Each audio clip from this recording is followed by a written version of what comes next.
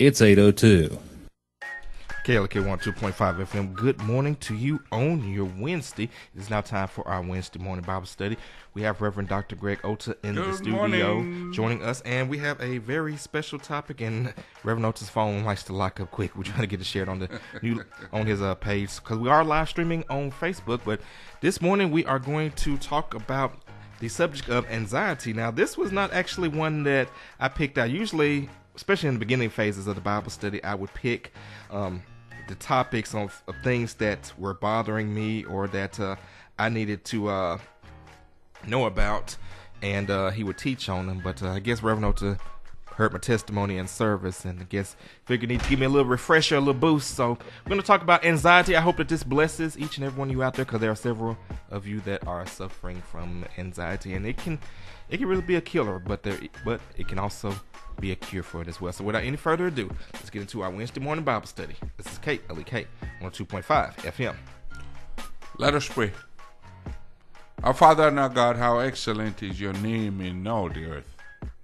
We thank you, Father, for this day. Thank you for a new day we've never seen before. Lord God Almighty, as we come sharing your word with your people, they are yours, the words are yours. Now bless us as only you can, and take all the glory. In Jesus' name we pray. Amen. Amen. Amen. The subject is anxiety. To be anxious means I am apprehensive. I'm expecting something to happen. Like they say, you are expecting one shoe to drop. A lot of people, the devil tells them you're not going to live long. Devil told me that. He told my children that too. That's a lie from the pits of hell. Because the Word of God says that his spirit will not contend with the spirit of man. He gives man 120 years. So that's God saying, that's the maker of humans, saying, I give you 120 years.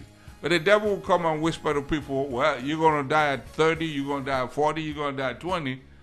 Well, it's a lie, because nothing in the Bible backs that up. The Bible says that the wages of sin is death.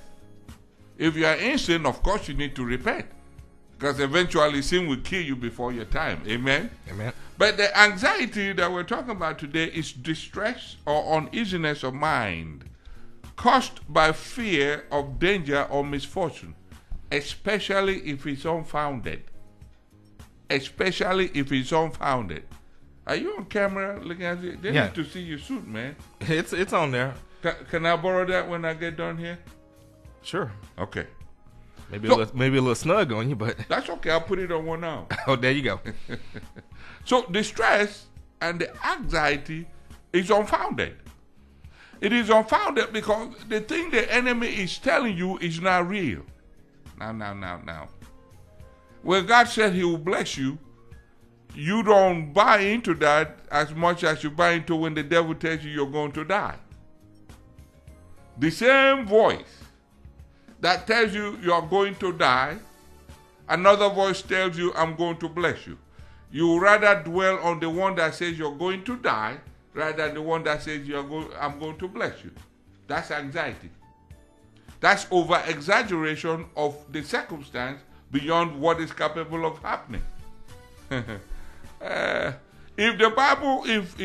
the devil was so powerful, every night you go to bed, he'll snuff your lights out.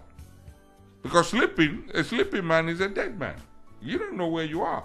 So anything could happen in the spirit. So the devil is not as powerful as we give him credit for.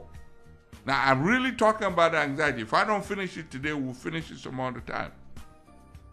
Anxiety has several sources. Information can be misleading. Information is knowledge. Now, I say this often. What you hear is information.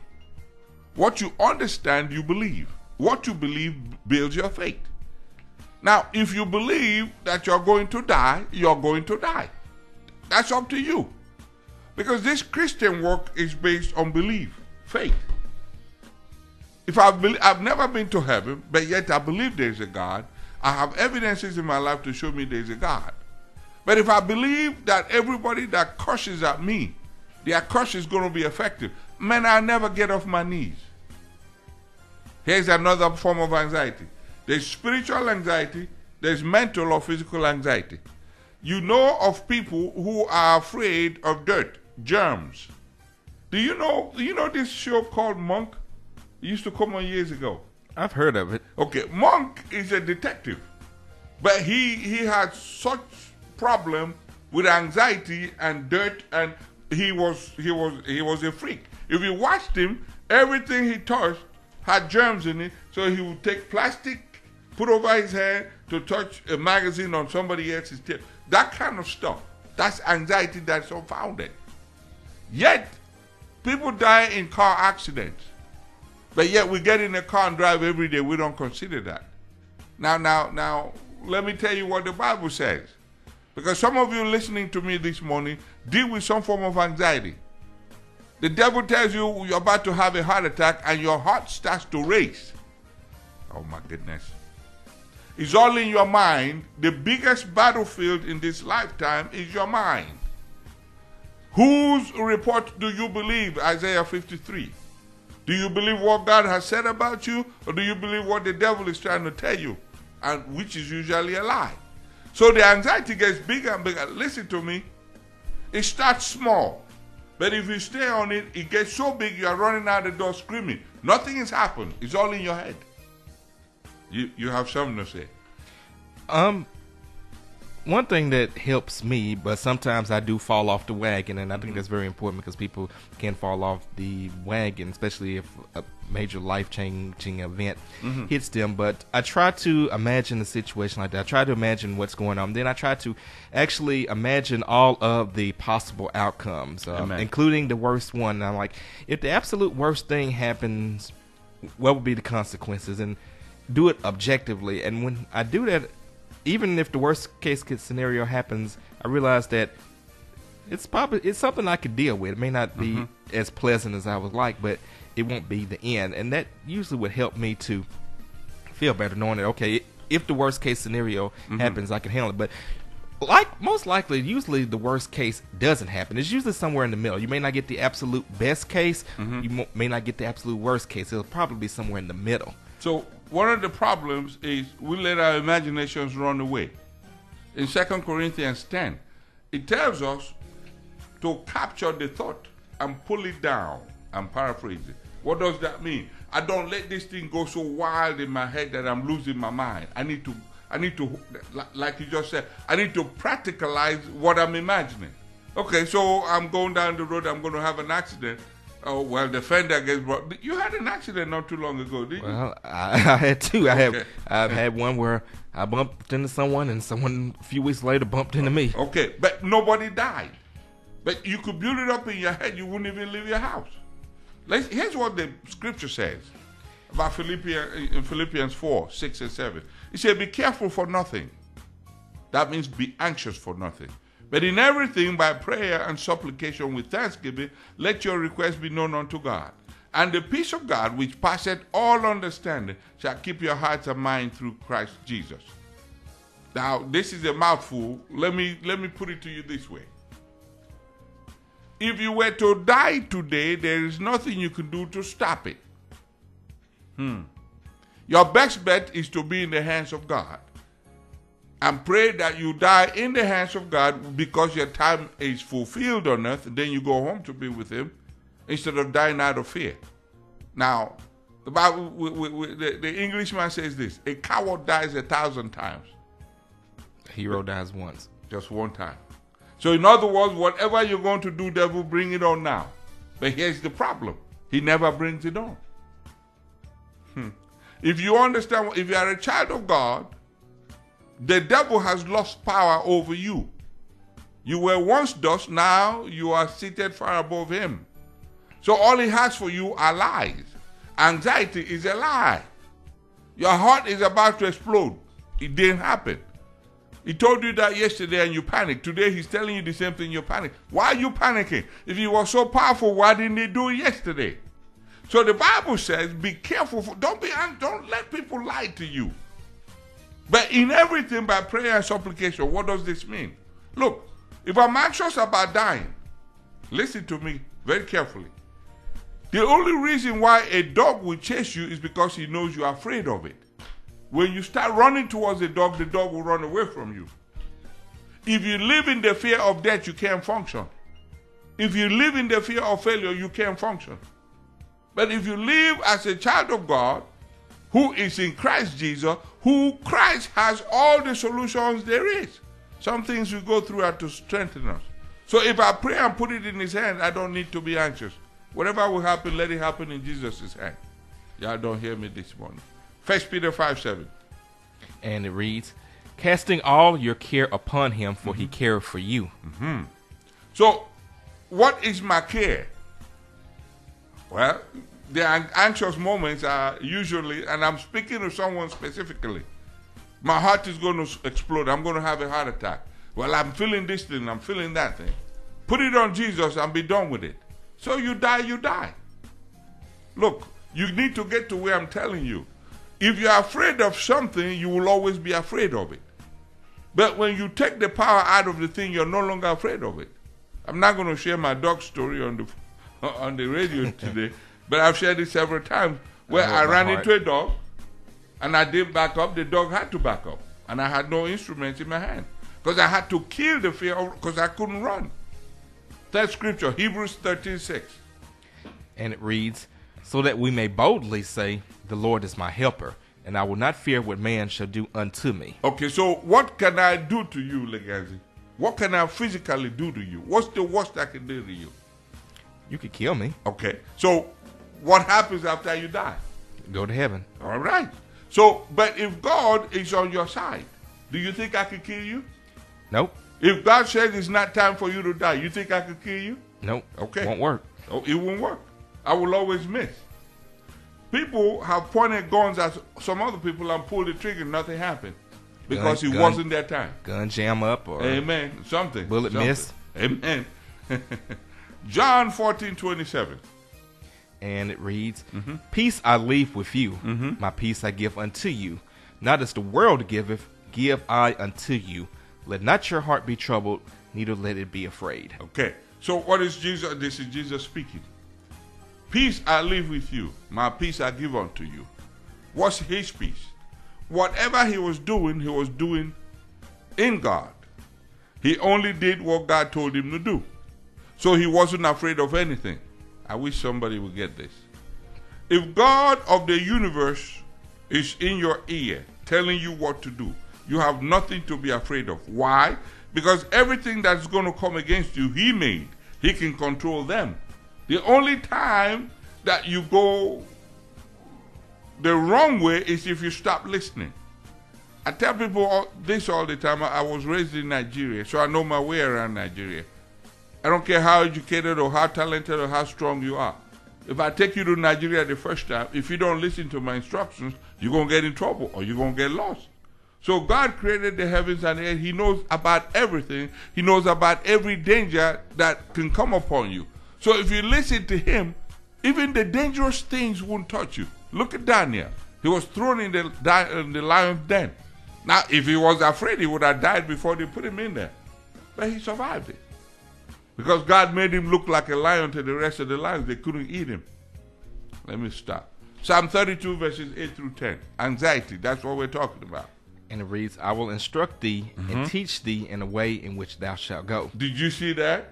So if I'm listening to God's instruction, what am I anxious about? Keep reading.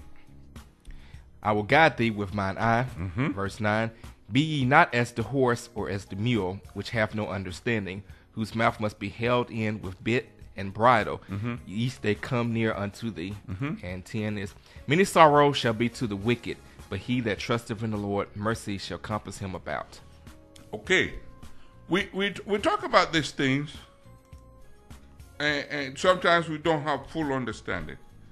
If my instructor, if I want to fly an airplane, let me use that as an example, and I have a seasoned pilot sitting next to me, and he said, push this lever, flip this one up, flip that one down. As long as I'm flipping, I'm turning, I'm pressing, I'm doing everything he says do, I'm flying.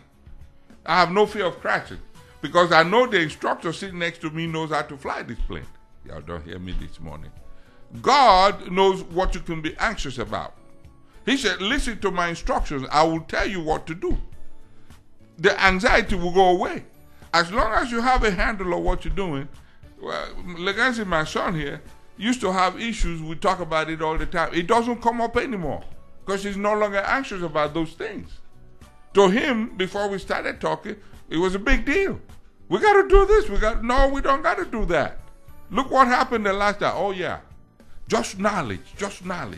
And who you listen to will take care of your anxiety. Last scripture, because we run out of time. All right, and this is John 14, 1 through 4, I believe. Let not your heart be troubled. You believe in God, also believe also in me. That's Jesus talking. In my Father's house are many mansions. If it were not so, I would have told you. I go to prepare a place for you. And if I go and prepare a place for you, I will come again and receive you unto myself, that where I am, that ye may be also. Okay. And whither I go, ye know, and the way ye know. All right. So Jesus said in 14:6 that I am the way, I'm the truth, I'm the life. No one comes to the Father but by me. So how do we combat anxiety? Romans 8:1. I'll read that very quickly. Therefore, there is therefore now no condemnation to them which are in Christ Jesus, who walk not after the flesh, but after the Spirit. That's self-explanatory. If I do what God says do, I don't need to be afraid of what man can do to me. Man is inferior to God. Amen? Amen. All right. Stay in the presence of God through prayer. 1 Thessalonians 5:17. It says, pray without ceasing. Pray without ceasing. Am I out of time? I've got about 11 seconds. Okay. Read and study the Bible. 2 Timothy 3:16 and 17. All scripture is given by the inspiration of God and is profitable for doctrine, for reproof, for correction, for instruction in righteousness. Stay in your Bible, folks. Stay in your Bible. One of the cures for anxiety, stay in your Bible. Would you lead them in a sinner's prayer for those who don't know Christ, who need this peace? And I'm a testimony, and definitely the peace has helped me a lot. So here's how you can get this, just by simply praying this prayer with me. Lord Jesus, I come to you today as a sinner. I come to you today as a sinner. Forgive me my sins. Forgive me my sins. Wash me with your blood. Wash me with your blood. I believe you died for me. I believe you died for me. Make me a child of God. Make me a child of God. For on the third day you rose again. For on the third day you rose again. That I might be justified. That I might be justified. I believe I'm born again. I believe I'm born again. Thank you, Jesus, for saving me. Thank you, Jesus, for saving me. Amen. Amen. If you prayed that prayer, you are born again. Find a Bible teaching, believing church and join. And grow and see the destiny God is prepared for you. Amen. Amen. Let us pray. Father God, thank you for reminding us about anxiety and what you have said about anxiety. You have all the answers in your hands, Father, and we're yours. All we have to do is ask. All we have to do is depend on you. Bless this day. Bless the work of our hands. And take all the glory. In Jesus' name we pray. Amen. Be blessed. All right, we got a couple Facebook shout-outs. Shout out to Salika Craig, Chris Nash, and Cadillac Chris, who says, good morning, KLK. Well, good morning, and thank each and every one of you for tuning in. I hope that you all were blessed by this Bible study. Feel free to share it. It's on our Facebook page. It's on the New Life Empowerment Facebook. It's going to be on the New Life Empowerment website, KLK website. So you got lots of places in which you can get it. Thank God for you can get it and share it. So stay tuned. This is All Gospel Wednesday, so we got gospel all day long up until 8 o'clock p.m. to lift and inspire you. May God bless and keep each and every one of you. This is KLK on 2.5 FM.